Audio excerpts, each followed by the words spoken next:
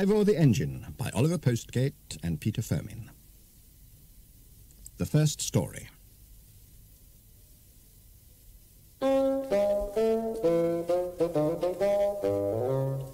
Not very long ago, in the top left-hand corner of Wales, there was a railway.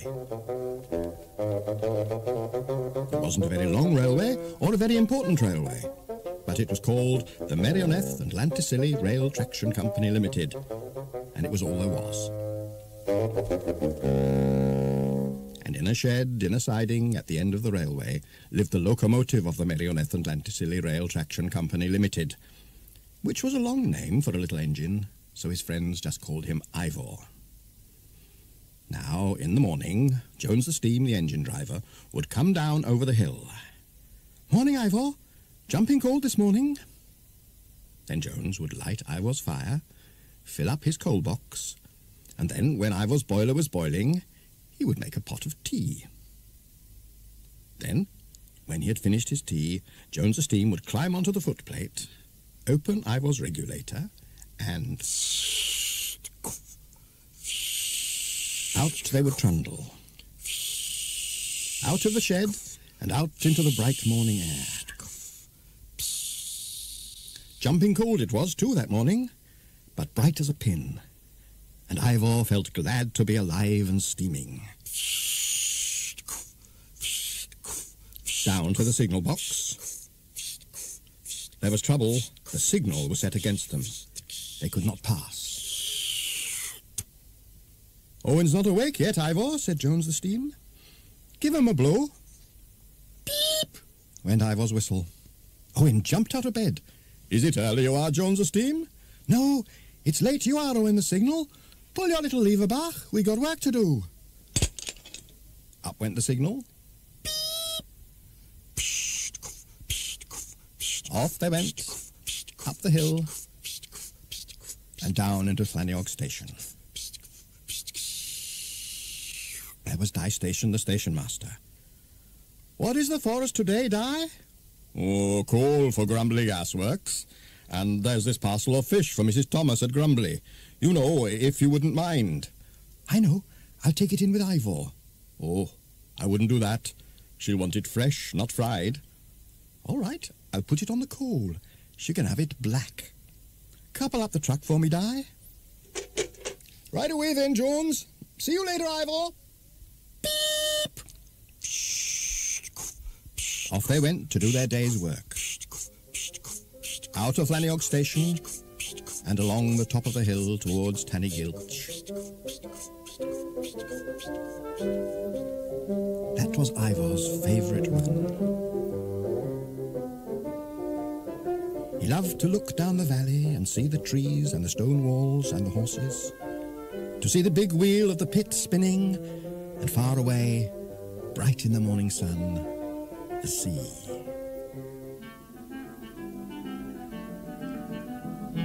Clompety-clompety over the viaduct, through Tannygilch, past Miss Figgins the draper's, past the Working Men's Club, past Jenkins the builder and decorator where the ladders lean on the house, and into the tunnel, the dark, damp-smelling tunnel, on the way to Grumbly.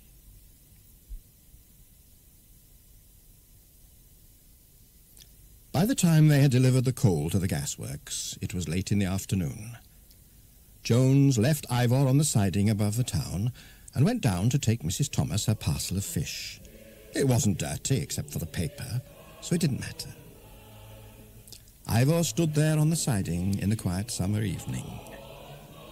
He felt tired and drowsy. Then he heard the singing. Oh, it was lovely singing. It was the Grumbly and District Choral Society practising in the Congregational Hall.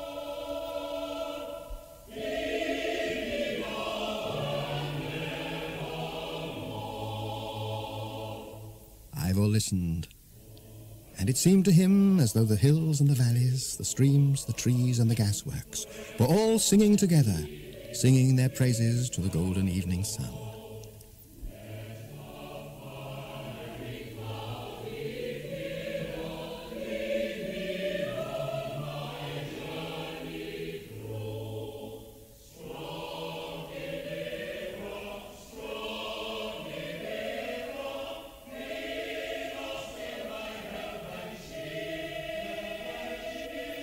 Ivor listened until they were finished.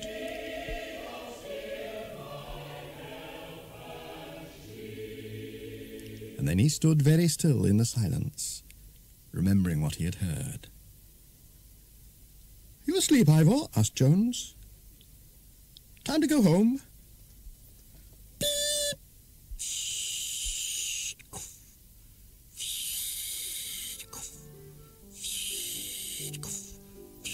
And all the way home, Ivor remembered the singing of the choir, and he wished, oh, how he wished that he could sing with them.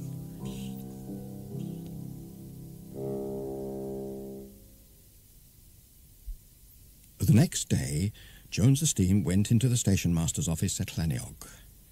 "Di," he said, "I'm worried about Ivor. I've plenty of steam and a good fire going, but he's just not pulling right." "Well, there's only one thing we can do about that," said Di Station. "Take him to see the chief engineer at Pontypool Roads." "What? Out on the main line? Ivor's never been on the main line." "Oh, I expect he'll be all right if we both go with him."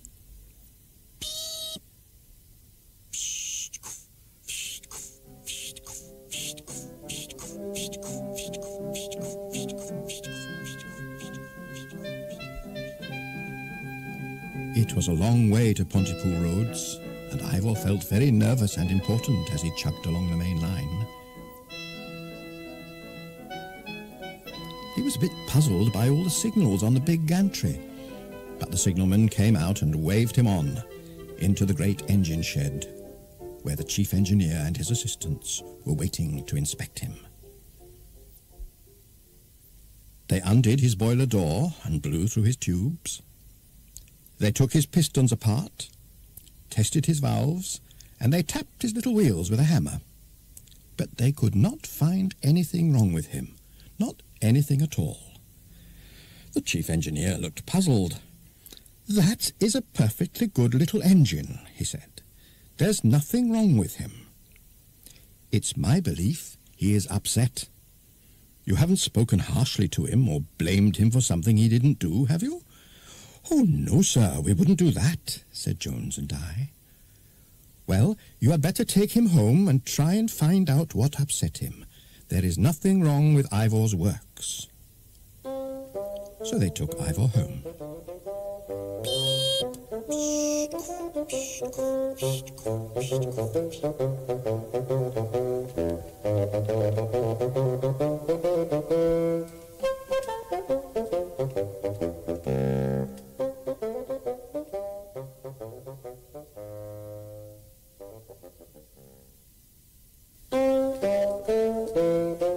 The next day, Jones and Di decided to try an experiment.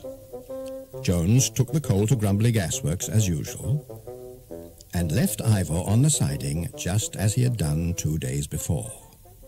Then he went down into the town, not to take Mrs. Thomas some fish, but to meet Di Station, who had come over on his bicycle.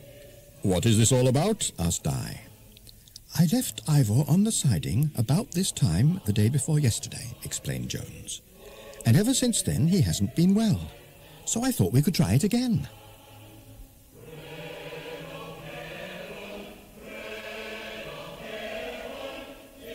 "Listen," said Di. "The choir is singing." "My wife's brother-in-law is choirmaster," said Jones proudly. "There's distinction now," said Di. "And don't they sing lovely? Listen." They listened.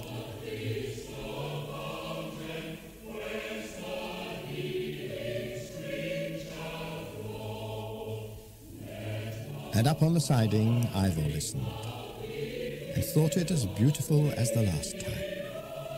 More than ever he wished that he could sing with them, but he knew he never could. He was only a railway engine and couldn't speak, let alone sing. The only noise he could make was a silly little whistle. And as he thought about it, he wept. A single dirty tear welled up in his window and fell onto the sleepers. "Look, Di," whispered Jones. "Ivor is weeping." "Oh, so he is," said Di. "It must be a terrible thing that would make a railway engine weep." Jones Esteem sat on Ivor's step. "Now then, Ivor, we'll have a guessing game," he said.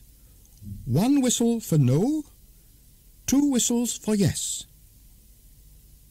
Are you tired? Beep. Is it this place you don't like? Beep. Is it to do with the singing? Beep, beep. It is. Right, we are getting somewhere. Is it... Oh, I can't think of anything, Di. Is it you want to sing in the choir? Asked Di. Oh, be quiet, Ivor Bach. You'll wake the whole town, exclaimed Jones. Oh, Di, there's a strange thing now. Ivor wants to sing in the choir. Di looked doubtful. "I've never heard of a locomotive singing in the choir," he said. "There may be regulations." "Well, I don't know," said Jones. "I think we had better go and fetch Evans the Song and ask him." So Jones Esteem went to fetch Evans the Song, who was choirmaster, and Jones's wife's brother-in-law as well. Evans the Song listened to Ivor's whistle. Beep! Evans the Song scratched his head. Oh dear, he said. "That's a minor half-tone and a bit crude, if I may say so. I don't suppose we should come across that note more than once a year, if that. I mean, it might be very useful to a Chinese choir, but not for the Grumbly and District Choral Society. I'm sorry, gentlemen." He turned to go. "Mind you," he added, "if there were a good ordinary bass note, that would be different. We're a bit thin in the bass since Eli the fishmonger went to university." Well, of course, that was very disappointing. But Jones Esteem and Di Station did not give up hope. Next day they went to see Mr. Jenkins the builder, and he took them to see Mr. Morgan of Morgan's Amusements. Mr. Morgan had an old steam organ that was once on his roundabout, but he was not willing to sell it without knowing what was to happen to it. "Evans the Song says that Ivor might be able to join the choir at Grumbly if he has proper pipes to blow instead of his whistle," explained Jones the Steam. "Ah, no, that is something different," said Mr. Morgan. He went over to speak to Ivor. "Ivor," he said, "you can have the pipes of my old steam organ as a present. It was a fine organ, a famous organ, and it cost me a lot of money 70 years ago. So look after it, blow it gently, and God bless you." Mr. Morgan wiped away a tear and went back to his funfair. They took Ivor and the pipes back to Llanniog, and Mog the plumber fitted 3 of the organ pipes in place of Ivor's whistle. "Now, Ivor," said Jones Esteem, "give us a blow, but, like Mr. Morgan said, blow very gently."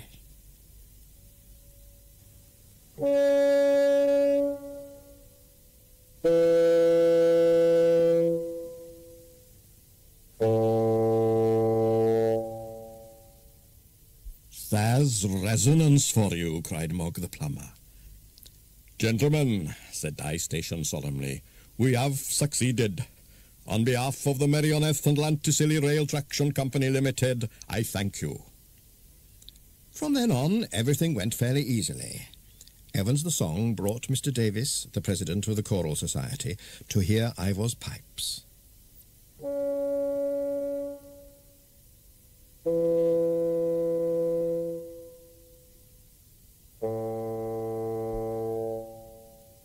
He was delighted. "Oh, very good indeed. Ivor will be a credit to the choir. Such good tone, too. I haven't heard a steam organ like that for years. It's nearly as good as old Mr. Morgan's roundabout."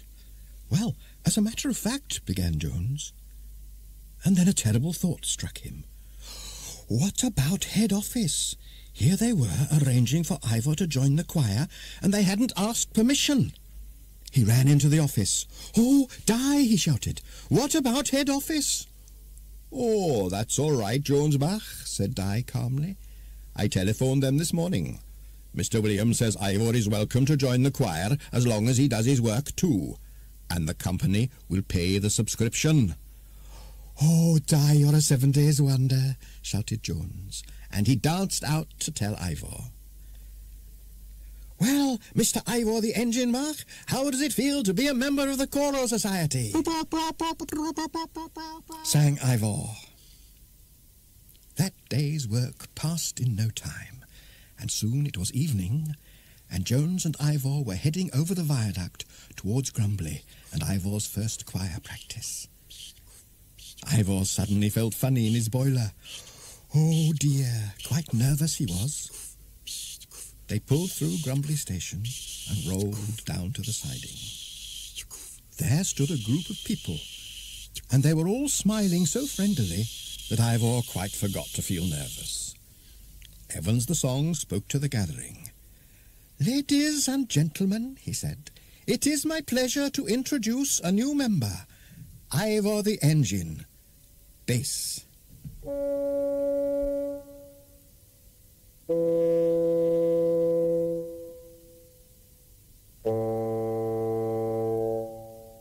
There you are, like I told you. He's only got 3 notes, but he sings those beautiful. Now, let us sing. Evans the Song conducted.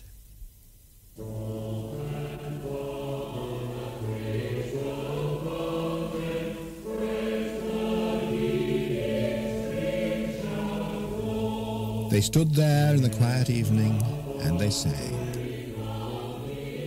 And Ivor sang with them, very softly at first, because they were new pipes and he wasn't used to them yet. But it was wonderful, just as wonderful as the first day he heard the choir.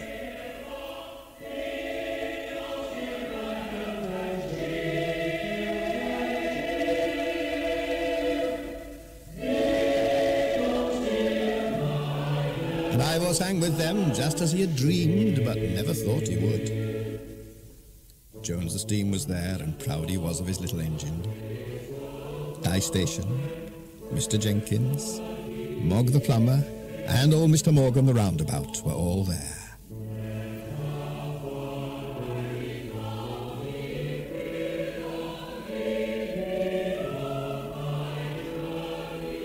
And standing at the back of the crowd was a tall gentleman in a top hat, Mr. Williams, the head office, come all the way from Merioneth in his Rolls-Royce, just to hear his locomotive sing in the choir.